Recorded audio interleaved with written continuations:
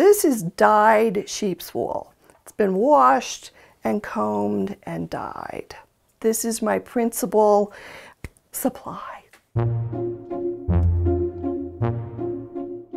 I grew up in Zanesville. I didn't have art lessons. I didn't go to art school. I'm self-taught. As a child, you know, when you do art classes, I didn't have any ability. I usually got a C or a D because I couldn't draw. I just didn't have that ability. So I met a woman about 5 years ago, and she said, "Have you ever tried needle felting?" She said, "Look it up on YouTube." She said, "I think you might enjoy it."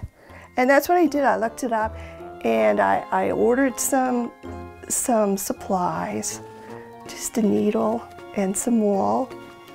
And I started, and I was immediately hooked because suddenly I could sort of paint or draw like I had never been able to before.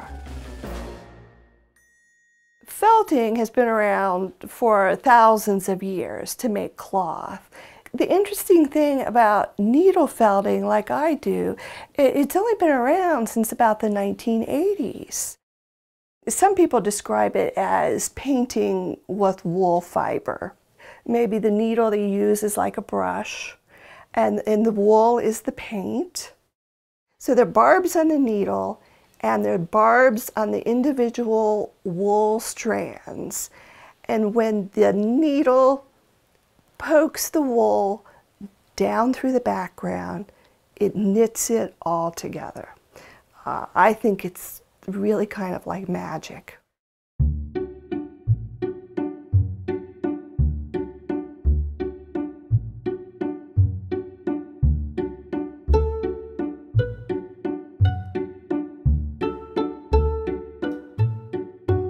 This over here is a needle felting machine, and it looks very much like a sewing machine. It's simpler to use though. It's just the needles. And the point of it is that it does a lot of needle felting really fast. There's 5 needles. So I use it to put down color for a big background. The shaping is very easy because wool fiber is soft and it will do whatever you want it to do. It'll go wherever the needle takes it. Needle felting, I feel, is maybe something I was missing all my life.